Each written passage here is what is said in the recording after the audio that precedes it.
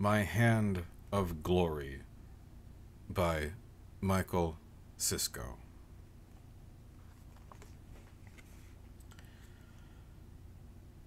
The best Christmas gift I ever received was my Hand of Glory. I found it mixed in with the other presents, unlabeled, unwrapped, unadorned, taped up loose, sliding back and forth in a battered cardboard box beneath the tree in the park. I opened it right there and then, on Christmas Day, and I knew immediately what it was. It still had all its nails, and was distinctly corded across the back with tendons, bone dry and discolored, as though it had been baked in an oven. I didn't dare touch it at first. I brought it home, still in its box, tucked beneath my overcoat. No one noticed me. Plenty of people walk around hiding things at Christmas. In my room, at my desk, I opened the box and stared at it again. The thumb was nearly as long as the other fingers. There were no scars. There was no ring, no candle or wax dripping. The bones of the wrist were splintered, jagged where the hand had been hacked away. There was a rustic elegance about it, and a power. There were times I worried it couldn't be entirely concealed in its box.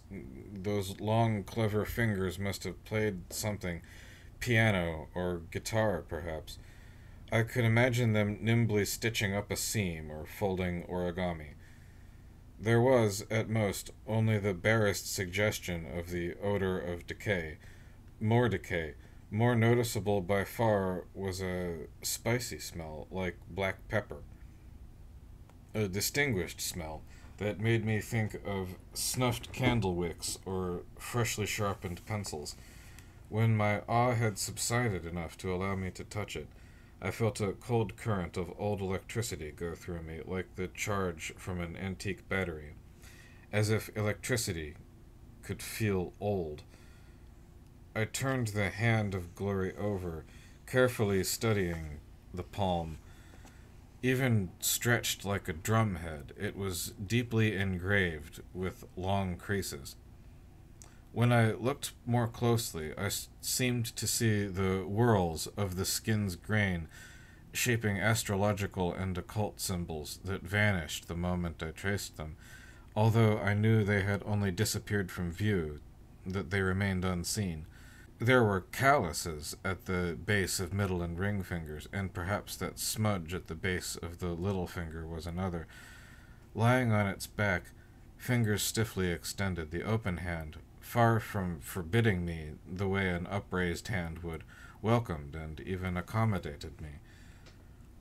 It was my Hand of Glory, I could tell. I alone had been allowed to find it. How many others had passed by that tree and failed to see it before I came? And I found it right away. It was the first thing I saw beneath the tree, and what had there been to see but an old box? Who but me would have bothered to take it up and look inside? There was no doubt at all that the Hand of Glory had to be mine. Who gave it to me, though? Perhaps it gave itself to me. So it's not necessary to thank anyone else. The secrecy was another gift. Not a word to Mac about it. Not a word to Cousin Doris. Not a word to anyone. That night, it had to have been that night, was the first of the new nights for me, when I first learned what sleep really is. I was sleeping the deepest sleep of my life. I'd be gone, completely gone, the moment my head hit the pillow, no matter how my thoughts had been racing just a moment before. I found myself hurrying, rushing to think about the things I had to think about before I got into bed, because I knew there would be no more thinking the moment I lay down, and bear in mind, this is me I'm talking about.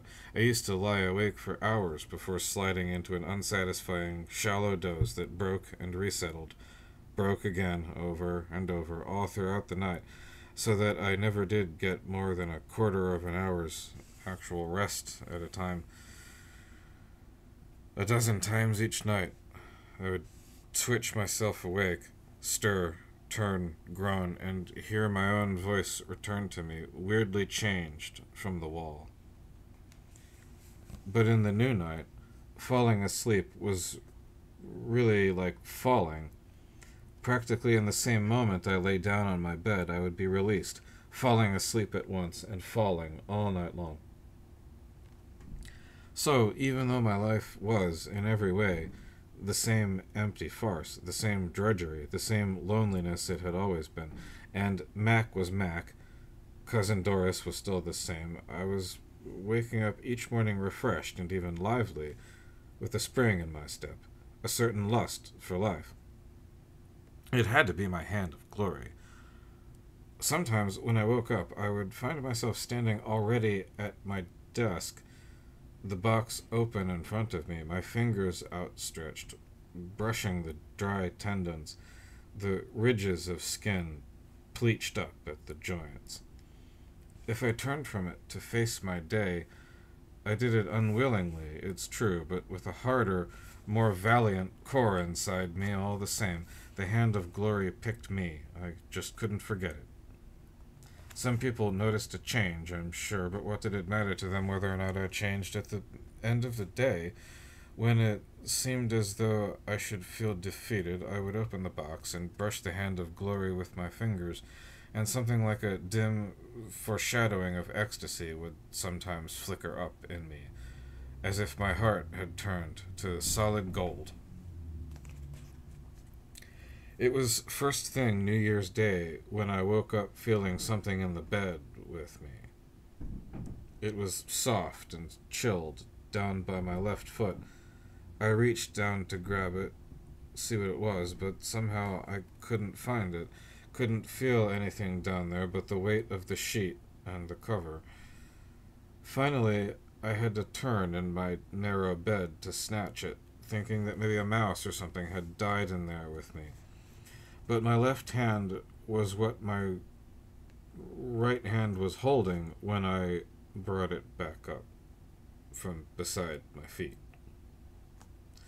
My left hand had come off by itself during the night and floated down toward the foot of the bed, falling with me as I fell through sleep, but not attached to me anymore. It was cold and limp, and the thought of it, my numb own fingers brushing my foot as I slept, sent a crushing wave of nausea through me. I flung the thing away. I couldn't bring myself to look at the stump at the end of my arm. I knew it would be raw red tissue, inflamed and weeping, with the bones protruding like glistening white molars. Bile gushed in my throat, and I slid off the bed and checked the linen for signs of blood, but there was only a little damp spot down by where my waist had been. Such a small spot, it didn't seem likely that the prodigious amount of blood I must have lost would have dried so quickly or left so little trace, and the fluid there didn't smell like blood at all. It might have been saliva, I guess. Perhaps the stump dripped saliva. I turned, and my eyes fell, of course, on the box. It sat in the corner of my desk. Even though I had put it away in its usual hiding place the night before, I didn't need to think about it. For once in my pitiful life, I knew exactly what I was doing. It was necessary to do it in one decisive movement, right now. Even a moment's delay would show a lack of faith, and I could lose it all. So I went directly to the box, opened it, pulled out my hand of glory, removing it from the box for the first time. And now I knew why I'd been so careful to keep it virgin, keep it in the box until now, so that its powers would not be in the least dispersed until it was ready. Because this was something that had to happen, and that had always had to happen, and I pressed the severed end of the ragged, leathery wrist to the numb and raw stump of my left arm, hearing my left hand flop on the floor behind me in an impotent protest. My eyes were shut hard, streaming with tears. There was no pain, but I felt an explosion of fiery itching that made me bark and leap in place, strangling my sobs as best I could.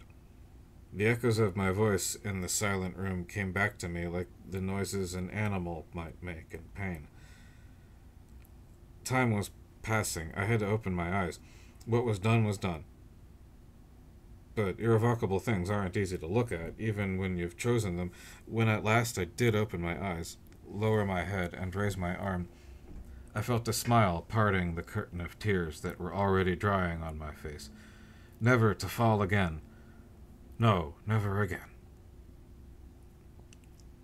My hand of glory is clever. Already it perfectly mimicked my natural hand. It was still long, dry, cold, but the trenches between the bones had filled, and every moment its color was more and more the color of my right hand. Soon it was an even better, more plausible, and more vivid color than my right hand could manage. Once upon a time, the left hand had been reserved for baser tasks. But for me, from now on, my right hand would handle the banalities of life. My hand of glory was ascendant now. Now things really would be different. I could have laughed right in Mac's face when I saw him. Really, it was only the power of the hand that gave me the strength to contain myself. "Happy New Year!" I nearly baited in his face like a mad dog, wild with hilarious vindication after ripping itself free from its chain. What was it like the first time I touched something with my hand of glory? I can't recall what it was I touched first, although I suppose I was very careful to choose something auspicious. The sensation took my breath away and left me gasping as if my chest were being squeezed in a vice. It wanted to be alone and swinging freely by my side, although I could just stand having it in my jacket or trouser pocket, if not for too long. It felt at once too much and too little. Texture, pressure, temperature, all in the abstract, in comparison with the unremarkable and ordinary sensations transmitted to me by my quotidian right hand. If I were to place it on the desk in front of me, for example, I would feel a tactile version of an image of the grain of the wood, and the feeble warmth of the desk lamp that shone on it would register to my nerves as a sort of patina, finely granulated and measured out in an exact number, unknown to me, but not entirely. The fingers opened and closed as usual. The hand moved on the wrist, which still itched maddeningly where the flesh had knitted together so precisely there was no mark at all, no sign of any kind that any graft had taken place. But even then, the motion was also abstract.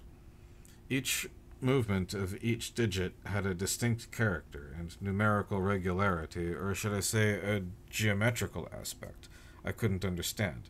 I couldn't rationally fathom, but which I could feel as plainly as I might say, "That's the color orange," or "This chicken is salty."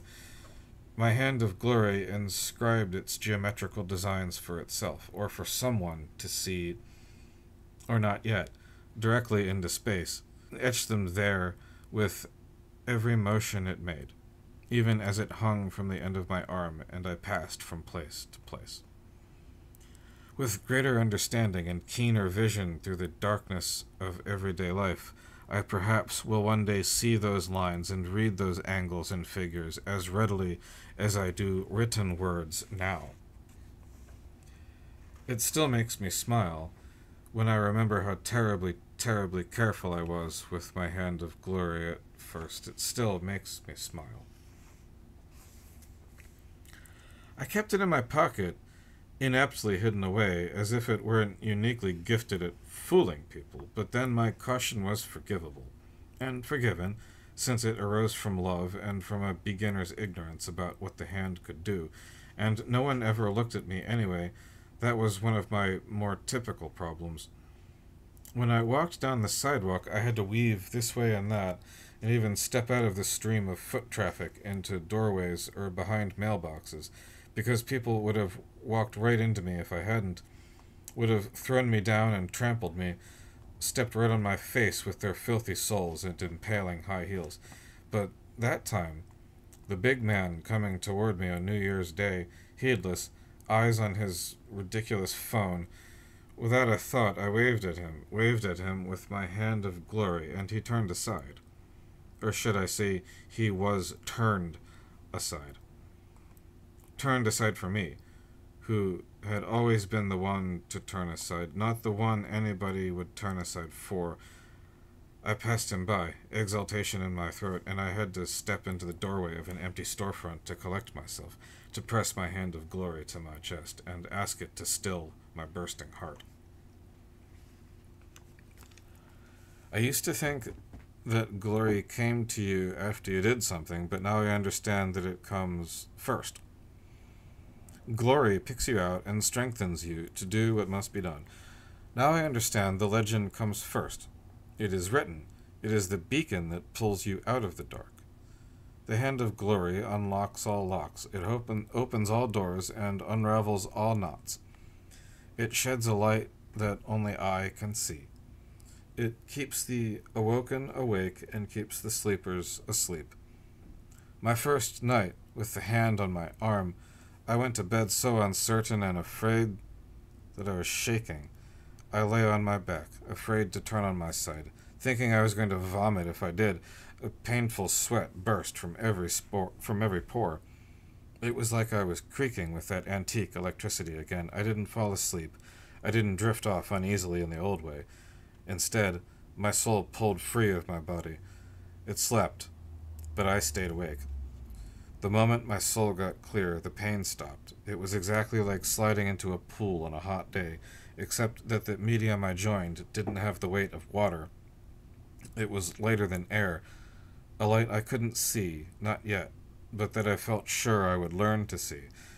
I felt my hand of glory taken by another hand that held it and drew me along.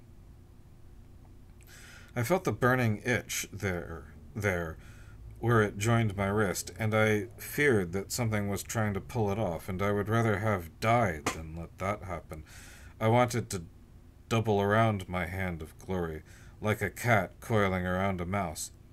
But the tension in my arm was not fierce, not predatory at all. The fear left me. I was being led by the hand. I felt the fingers of my hand of glory close on that other hand, fibrous and inert, like papier-mâché. I couldn't see who was leading me, but I knew they weren't invisible. They weren't in the dark. They were lit up with light I couldn't see yet. They were going to lead me by my hand of glory to the light that it cast, and I would see them by that light then. I just wasn't different enough yet. But I had to try. That was part of it. Now that I think back on that night, I think I did see something. A flash of an outline, a stiff form maybe, just dimly illuminated against the unseeing. I can't call it darkness because it's full of light.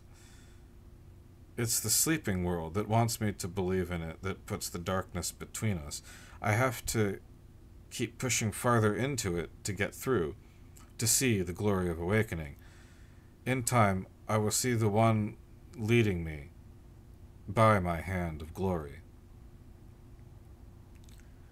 In the stories, the hand of glory is caricatured as a tool for thieves. What would burglars know about glory, the hidden light? Who could care about anything else if they truly possessed glory already? If I'm going to be a thief, then I will be a thief who steals back what is mine, all those stolen moments wasted trudging through one weary day after another, running errands for Mac and Cousin Doris, Mac and Cousin Doris. Thin pretexts. I can hear laughter somewhere. I think it must be mine, too. They are going to throw me out of here. It won't be long before I hear their feet on the stairs. Let's go and see what he's been up to. I can't remember when I last went up there. All a dream, another bunch of blandishments conjured up by sleep to darken my path and keep me from glory. But I belong to glory now, or I know now that I always have always belonged to glory, always. I come and go, but the tinsel of life, the baubles and carols, are to be swept away. Now my task is to remember and meditate on what the hand shows me when my soul breaks free in the night, and nothing else. I'm done serving. I know they are coming for me, and my hand of glory is ready. The door to my room opens, after a decorous knock. I never lock it anymore. What do I need a lock for? Two of them, decked out in their badges and their city regalia, how cheaply bought. I show them what real glory looks like. I don't say a word, I just face them. I raise my hand of glory and I light it. That stopped them. Since that night, my hand of glory has no further need for disguise, but manifests itself for all to see in its true character. The sight is too much for them. They can't stand even the least reminder of their own blindness, although they would never admit it to themselves, let alone me, least of all me. Me, the one who knows them better than they know themselves, so they compel me to keep it out of sight, wrapped in bandages, as if I were disfigured. They would see it that way. They speak to me deferentially, or with a false amiability tinged with fear, as is only right. They know what I said to them that night. Their agents, no doubt, were well paid to relay it to them, word for word, as I knew they would. I spoke calmly, in a controlled voice, but the power of the hand was so great that my voice returned to me from the walls of my little room with such power they sounded like screams. I got a long look at them in the light that only I can see, hidden not in a darkness that could only make it more conspicuous, but concealed in plain view within the gold and orange of the fire. That's what the candle was always for, by the way, to hide the real light, to throw the shadows that confuse the sleepers and keep them sleeping while I watch them sleep, hovering over them. I study sleep and sleepers. I can see their souls bundled up in sleep. A dormitory, a spider's larder, victims drugged, bound, waiting. My hand aches in these wrappings. They're always too tight. They want to keep me bound up tight, like these others. Perhaps they hoped that one of them might take the hand from me. My hand, though, do they understand that my hand was never cut off from anyone but me? This is my hand. I took my birthright back when I pressed it to my wrist. How else can they account for the easy way I got rid of the false one? That's a point that's never even been raised. No one ever found it, did they? This hand chose me, came to me, was always mine, and so it can never be taken away, even if they cut it off. Is it any less mine if it's cut off? The bandages may defend their eyes from the glory of my hand, but they can do nothing to balk its power. I still turn people from my path when I raise it. No door is locked to me. But what do I care about doors? No person is ever really closed to me, either. The light that only I can see cannot fail to reveal who is awake and who is asleep. And I am always shocked anew when I realize just how many sleepers there are, and how many of those who pretend to the great wisdom are not only themselves sleepers, but among the most deeply asleep. Sleep, all who sleep. Awake, all who wake. My hand of glory will never let you learn the truth. It shines only for me. Perhaps that was a mistake I made, too generous. That light is beautiful, the most beautiful thing of all. I haven't really seen it yet myself, but it's so beautiful I already know it in my heart. There, at the end of the hall, around the corner, past the last office, the emergency door, ajar as I must have wished. The hand cannot fail. The chill and blaze of the new year, of January afternoon, falls on me like night. The daylight hides me. You know you don't belong there. You don't belong around people. That's always been true, hasn't it? We must cleave to those things that have always been true. My hand is pointing, through the bandages, to the horizon. West, I think. Even distance is no barrier to it anymore. I can reach out. Just let me unwrap it.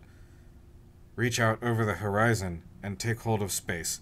Seize it in the grip of my long new fingers and pull the distance toward me. Pull it right up over the horizon like a heavy comforter. A distance that will stay distant from me even when I'm there. Out where I will preside over a solitude so empty even I'm not there, forever alone in the awakened darkness of secret light, with my hand of glory